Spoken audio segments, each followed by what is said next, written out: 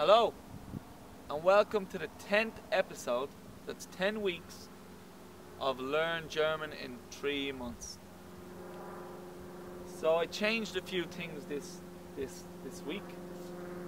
One thing that I've done now is I've taken a tip from a language partner. His name is Peter. Thanks for the tip, Peter. Which was to listen to the radio in German.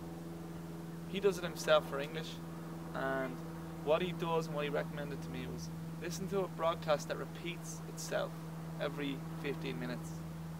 This way you might be listening to it for an hour or something, I don't know, and you'll hear the word repeat itself and you'll be like, oh, I heard that word before. Okay, and you'll get a bit of retention in there. So this is a great method. Like, I mean, you can use an app called TuneIn. You can download that and you can listen to the radio while you're on the bus, waiting for the bus, walking in the forest. I don't know, but you can learn passively this way. Cooking, cleaning, have it there in the background. So go download TuneIn. Number 2 is oh yeah, find someone you know who speaks the language you want to learn. If you know someone. For example, my girlfriend is German native speaker, and in theory I should speak to her in German, but it doesn't work in practice. Not when you're in a relationship. You need to understand each other. It takes me about 5 minutes to ask, can you pass the salt? And I actually meant to say pepper. So, you know what I mean? It doesn't really work. But we made a compromise where I'm very grateful that she has the patience to do this. So we speak German at the dinner table. And this way I'm using it on a daily basis. It's etwas täglich. And maybe you have a girlfriend or a boyfriend or somebody who speaks the language that you actually want to learn. Get them to speak it to you for at least 20 minutes a day in a certain space. Maybe in one room in the house you speak German or French or whatever you want to learn in there. If you don't have a girlfriend or boyfriend who's learning the language you want to learn, then I'm sorry, maybe that doesn't work. Maybe ask a friend who you know speaks Spanish or German or whatever you want to learn. Meet with them once a week, go for a coffee, boom, in that language. And make sure you pay for their coffee too.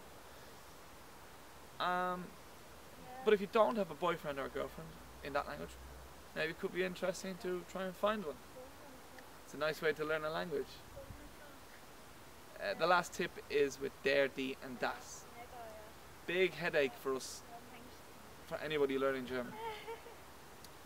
Big headache.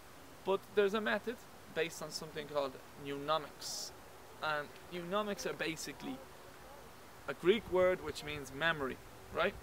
And it's a technique. Mnemonics is a technique you use to learn some complicated information. So like you'll make a song out of it, or you'll make a word out of it. So zum Beispiel, for example, der.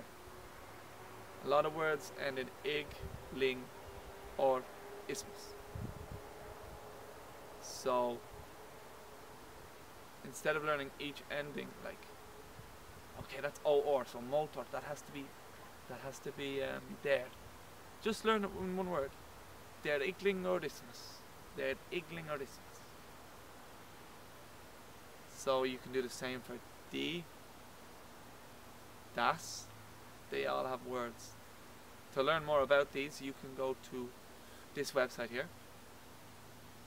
This is Manuel. He's a native German speaker, and yeah, Manuel doesn't sound very native German, but he's a native German speaker. He's a teacher, and he teaches you these tricks. He's my new teacher. He's very good. Maybe he could be good for you too. So I've got about 2 or 3 weeks left. Let's see what I can do in this time. Till the next one.